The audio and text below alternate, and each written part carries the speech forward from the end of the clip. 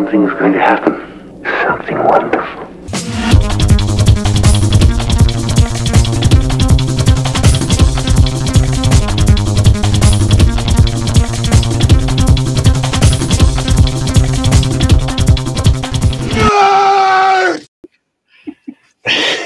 It just never gets old, does it? There you go.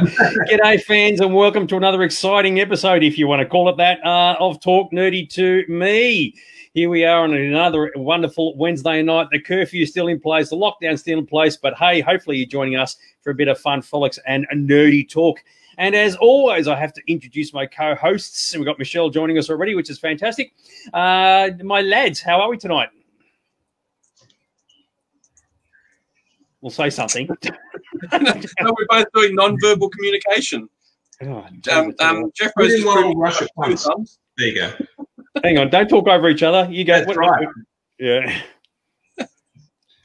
We're here. We're good. It's Wednesday. It's what can I say? Hump day, apparently. Yeah, hump day. Yeah. And let's move on to the year. So, NPS, what year have we got? We have gone back in time to 1971. And know what happened in 1971? Well, January 5, the first ever one-day international cricket match between Australia and England played at the MCG. So there you go. There's one bit of sporting trivia that I dug out.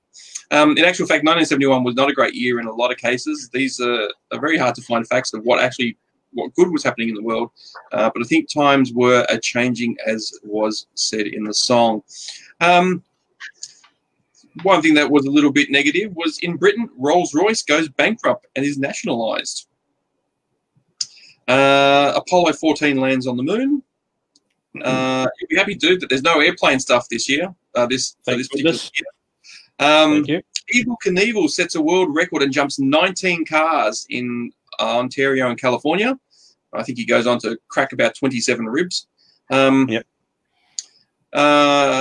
In 1971, there were 3 partial solar eclipses and 2 total lunar eclipses. So a lot of stuff happening in the sky that year.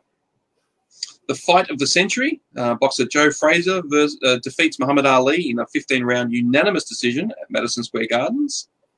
For those coffee lovers, Starbucks, a major coffee house and outlet, is now worldwide, founded in the state of Washington. The Soviet Union launches, I can never get these foreign names, Salyut 1.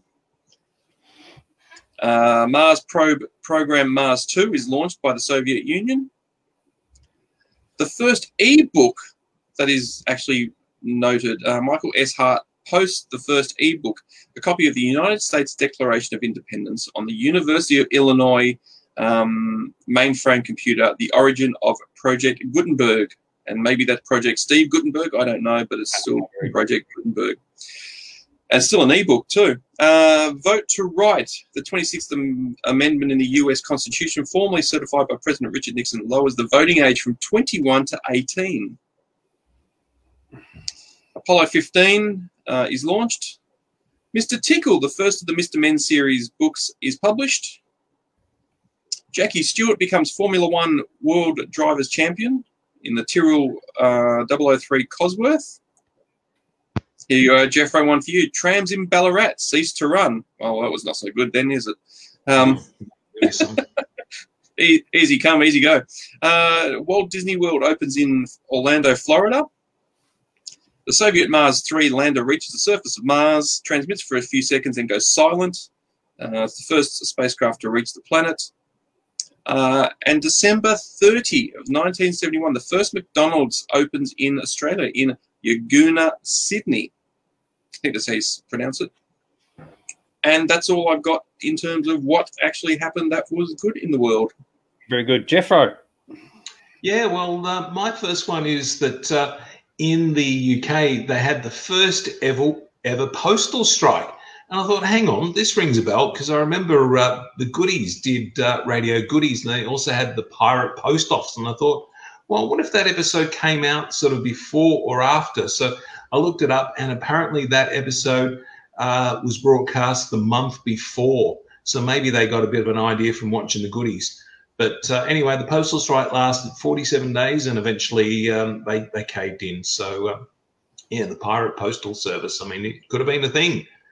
Also, a lot of people are aware that in the UK, they actually have licenses that they've actually got to pay for to be able to listen to the radio and watch TV. Now, I think they still have TV licenses, but the radio licenses were abolished in this year. So in comparison with Australia, our radio license was abolished in 1964. So very much late to the party, the UK on that one. It was also the year that UK decimalised. So they used to have pounds, shilling and pence sort of, and you had to sort of do a lot of calculations to sort of work out how it all worked out. So they decimalised, so now everything's in hundreds. An interesting one I found was that 8 members of the Welsh Language Society went on trial for destroying English language signs in Wales. So really dedicated. And this all came about because in the 1960s, England started making the signs bilingual. So obviously someone had had enough and said, well, you know, Wales for the Welsh, and started tearing down the signs. So, and then of course they got nicked. This was the year that the UK decided to opt out of the space race. Probably a good idea. I don't think they're really in it all that much anyway. This one's another interesting story. There was a show jumper who was stripped of his victory at the British show jumping derby because he made a V sign. Now, apparently he took it to the tribunal two days later, and he said, well, I'm doing the peace sign. But apparently he'd had a few words with one of the judges earlier, and it may have been, well, that other one. But they managed to give him the benefit of the doubt, and he got his award back. So well done for him for pulling off that little stunt. Speaking of things that happened in 1971, I reckon that's just an absolute classic. There's a line and a half. We've got a few bursts in 1971 as well, so I could add that to the list. This was also the year that the British Army started destroying roads in Ireland to try and separate Northern Ireland away. So that was pretty much a drastic security measure that they did. And in terms of people born, I'll just list them off, and hopefully you'll know some of these names.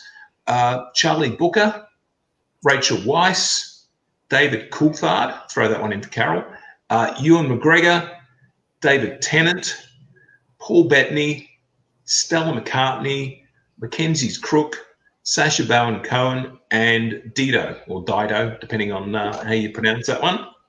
The films that we saw in this year, another one of Carol's favourites, The Abominable Dr. Phibes, Kubrick's Clockwork Orange, and there was a bunch of whole TV shows that were turned into movies. So we had Please Sir, Dad's Army, and On the Buses, all showing in the cinemas that year.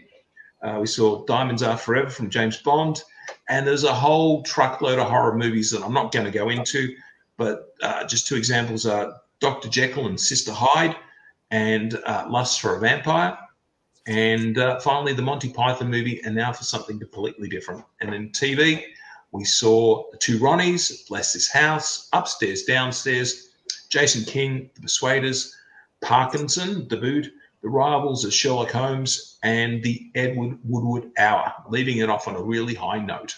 And that was it for the UK in 71. Far out. I also know who David Coulthard is, so it's not just for Carol. So there you go. And The Persuaders, I actually think, is one of the shows that had one of the best opening themes you could get for any TV series. It was very, very impressive. In terms of movies, a couple have actually been mentioned already. So the Andromeda Strain actually did come out in 1971. It was obviously, ironically, very COVID centric regarding to a killer virus that's just impacting everybody everywhere. It was actually quite an interesting film, but as a lot of people said, it was considered good but forgettable. And of course, science fiction movies in 1971 were all depressing. Nothing was positive, nothing was happy. And the Andromeda Strain, where it's killing everybody, kind of like fit into that mode. The Omega Man, which of course was a remake of The Last Man on Earth with Charlton Heston running around with all these vampire dudes. as we discussed in an episode of Sci-Fi Zone last year, it's actually the closest representation to the book, which is what it's all based on, which is kind of groovy. So if you get a chance to check out the Omega Man, one of those movies where you're in a really good mood, and then you put it on and you walk out and you go, you know what, now I'm depressed.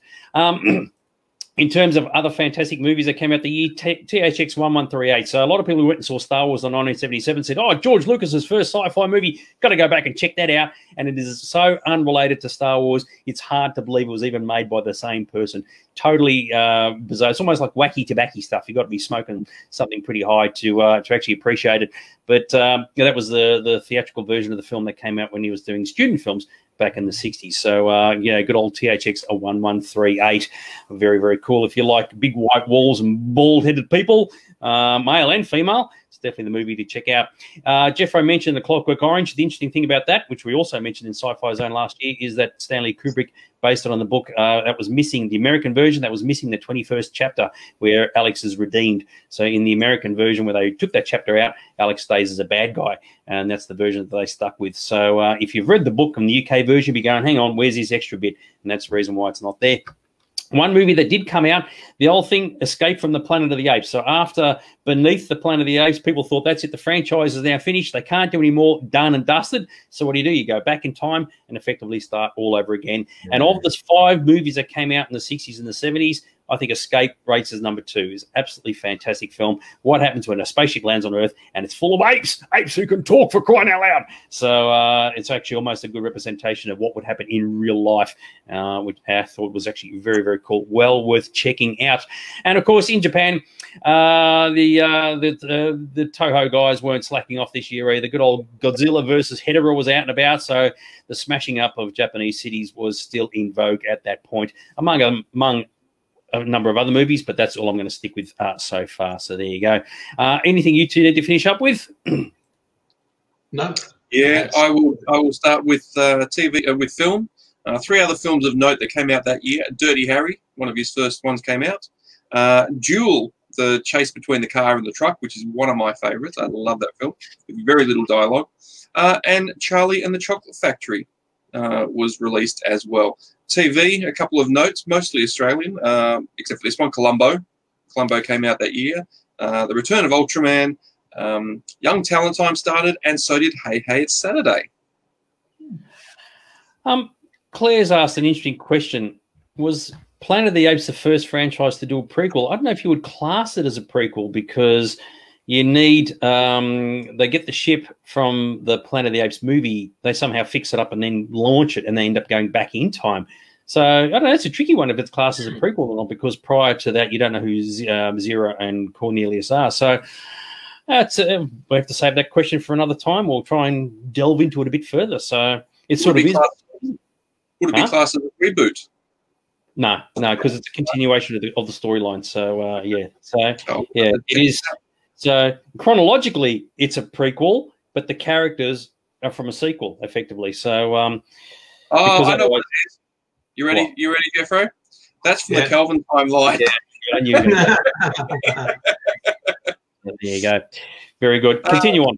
All right, just quickly, some more births from that year. Jeremy Renner, who plays in the Avengers. Michael C. Hall, who was in Dexter. Sean Astin was Lord of the Rings. Alan Tudyk. Nathan Fillion. Benedict Wong, who was in Doctor Strange. Mark Wahlberg. Chris Tucker. $50 million? Who do you think you got? Chelsea Clinton? And singer Tiffany, she's not alone anymore, and Christina Applegate. And the only noticeable death of that year, which was Jim Morrison's lead singer of The Doors. Jeffro, here's a question for you. Mr. Squiggle, is that around in that time? You do know that, wouldn't you? Yeah, I mean, it was around for about 50 years, so I'd say it was certainly around and probably started in the 60s, I think. Very cool. Very good. So that's 1971, all wrapped up in a nice little bow. So I think we should wrap this up. Any final words from my lads? Don't try and remake us. We're classics. That would be... Yeah, imagine that, a remake of Talk Nudie to Me with 3 other dudes. Just like... and more successful than we are too. So there you go. See, Jeffro's the classic, and I'm the bootleg. So, we talk action figures. Very, very, very good. So there you go. All right, so that's us for tonight. Make sure you enjoy the rest of your week. So join us next week for a bit of Flash Gordon, a bit of Snyder action, and we'll leave it at that. So in the interim, make sure you all stay nerdy. Okay. Stay nerdy. Okay. Bye. So, yeah.